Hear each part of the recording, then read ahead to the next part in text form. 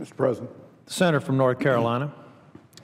Mr. President, we're here today to engage in an honest and open debate about the nuclear agreement the administration's brokered with Iran. And let me at this point commend Chairman Corker for the way he and his committee has handled a very difficult process that has not been coordinated with the administration, where their consideration was for Congress to be cut out. And I think Chairman Corker has done a wonderful job of inserting the Senate of the United States where it should be, part of this agreement.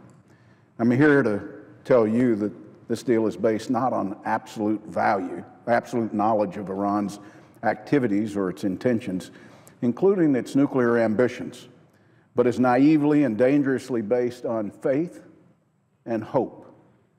Our national security should not be based on faith and hope. Our nation's security is too precious to be based on faith and hope alone.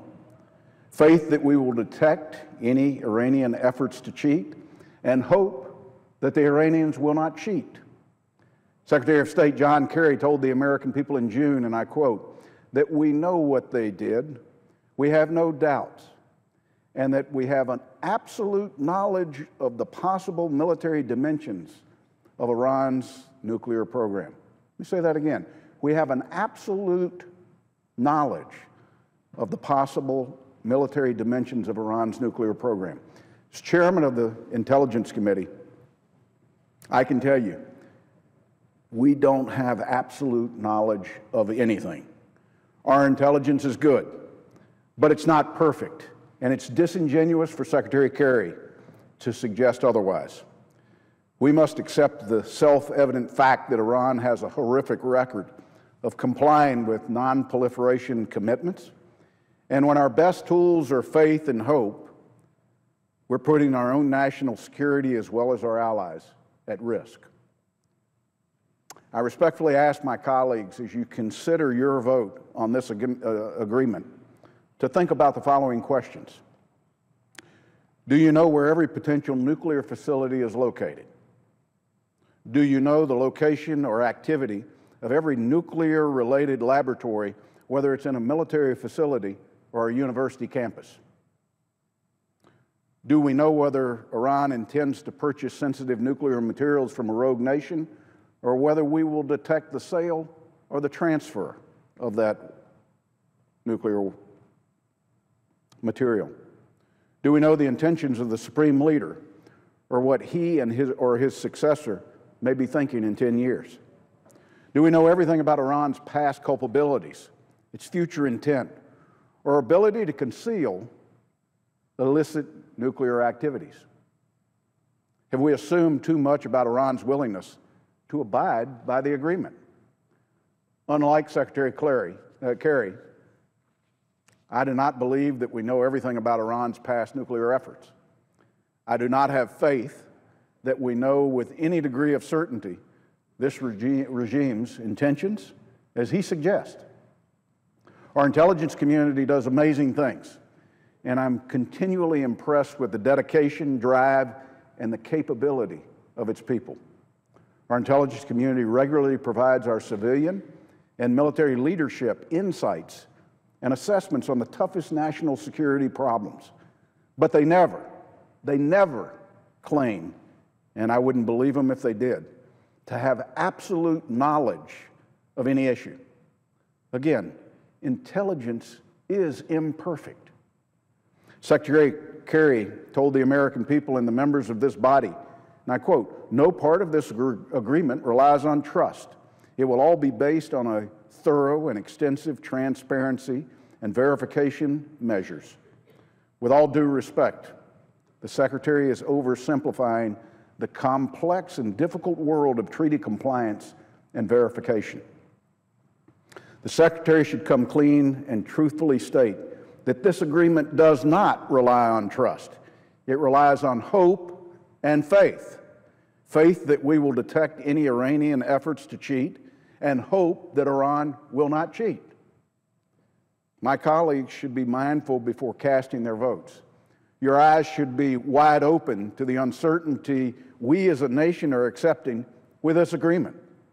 If the IAEA and our intelligence community are not 100% certain and our collective assumptions are wrong and we get caught unaware or we're surprised, the consequences will be significant. They could be disastrous, and we will without a doubt regret entering into this agreement. The agreement the administration has negotiated with Iran is based on faith that we know everything about the nuclear program today and hope that the Iranian regime will abide by the terms of this agreement. The administration is displaying misguided faith that Iran will not use the billions of dollars soon to be available to continue its efforts to fund terrorist proxies worldwide. I call my colleagues' attention to recent comments by the National Security Advisor, Susan Rice, who said this: "We should expect that some of the money Iran gets under sanctions relief as a result of the nuclear deal would go to the Iranian military and could potentially be used for the kinds of bad behavior that we have seen in the region." Again, this deal ignores the facts and instead hopes that it will work out. Iran is the world's central bank of terrorism, and this additional income is not likely to be solely dedicated to streamlining their postal delivery routes in Iran. Secretary Kerry testified in July that they, the Iranians, are committed to certain things that we interpret as terrorism. The administration is relying on faith that the IAEA and our intelligence community will be able to detect any trace of nuclear material and any prohibited activity, and has hope that the IAEA will continue to have access to Iranian nuclear sites, access that in some cases being defined as the ability to deliver things to the Iranians at the gate of the facility so they can conduct their own surveillance. Anytime, anywhere, to deliver the equipment to the Iranians and ask them to do self-inspections inside the gate. If the IAEA is prevented from gaining the necessary access to declared or suspected facilities in a timely manner, we will be at a significant disadvantage, and the sanctions pressures we've attained over years of efforts cannot be remade overnight. Our reliance on the IAEA is now also tied to two side agreements with Iran that members of this body have not yet been provided. I'll remind my colleagues that when the President signed the Iran Nuclear Agreement Review Act, the law required him to provide to Congress the agreement and all related materials and annexes that has not happened. And yet the administration asks that we have faith that these will not have a material effect on the agreement and our ability to ensure Iran's compliance with its terms. It raises additional questions. Do we have absolute certainty that we know what those agreements include? Do we understand how they may affect Iran's activities, assumptions, or willingness to abide by the terms of its agreement with the United States? Do we know without a doubt where every potential nuclear facility is located? The President argued that although it may take 24 hours to finally get access to a site, high school physics will remind us that nuclear material leaves a trace. And so we'll know that, in fact, there was a violation of the agreement. I don't have absolute certainty that this is true and question the administration's willingness to give up a requirement for anywhere, anytime access. If Iran isn't hiding anything, why wouldn't they offer that access? Do we trust Iran's claim that they don't have a covert facility? Do we have faith that they do not? Are we hoping that they do not build one? Do we or can we have absolute certainty on this issue? A former IAEA deputy director stated in 2013 that if there's no undeclared nuclear installation today, it will be the first time in 20 years that Iran doesn't have one.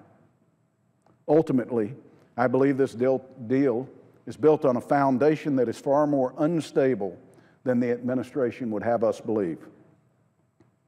While I realize that all the parties involved in this deal have been trying to spin the narrative to their benefit, I cannot believe that a deal as tough as the administration would have us believe would be referred to by the Iranian president as a legal, political, and technical victory for Iran. The administration has chosen to trade all of our economic leverage that was working, for a near-term possible delay in Iran's breakout timeline. No doubt we will still have leverage, but it will be limited. Perversely, given the president's statements about opponents of this deal to military action, something we've tried to avoid for many years as it relates to Iran, the administration hopes that it will not have to use military action. Can you tell me with absolute certainty what the Supreme Leader's intentions are? Can you tell me what he's thinking, or what he's thinking in 10 years, when Iran will have rebuilt its struggling economy and will be nearing the end of what limited restraints may remain on its nuclear research and development activities? Did we just enable a regime based on a false choice that we didn't fully understand? One of the president's chief criticisms, as typical of his straw man approach to the debate, has been to suggest that opponents of the deal only want a military action. Oddly enough, it's the president's own agreement with the Iranians that has stripped us of all leverage except military action if the agreement is not adhered to. The strategic decision to engage Iran in the resulting deal cannot, based on absolute certainty of Iran's nuclear program or its intentions. The agreement is based on questionable assumptions, allows far too much maneuvering by Iran, and naively trusts the regime that has a history of evasive activities and false declarations to the very body, the IAEA, entrusted with enforcing the agreement. Do we know without a doubt what is going on in every laboratory in Iran, whether it's on a military facility or a university campus? I applaud the efforts of our negotiators and our intelligence community and our diplomats. But I'm sorry to say that they were sent on a fool's errand by the president. They provided a false choice between this agreement and war. The narrative just doesn't add up. I've spent the better part of 15 years as a member of the House or Senate Intelligence Committees. I understand the nature and the nuance of intelligence work, and I know that there are no absolute certainties in this business. This deal is based not on absolute knowledge of Iran's activities and its intentions, as the administration would have us believe. But as you can see, it's naively based on faith and hope. I, for one, will not vote to enable a regime that supports terrorism, evades international inspections, disregards UN Security Council resolutions, and is opposed to the very existence of another nation in the region. The United States has effectively led the international community and enacted sanctions that have restrained a hostile regime, and it now looks as though this administration will undo those years of efforts and enable the same regime by filling its coffers with badly needed resources. I don't know with absolute certainty where this agreement will lead, but I do understand that there are too many unanswered questions to move forward. Mr. President, I urge my colleagues to join me in opposing this agreement, and I yield the floor.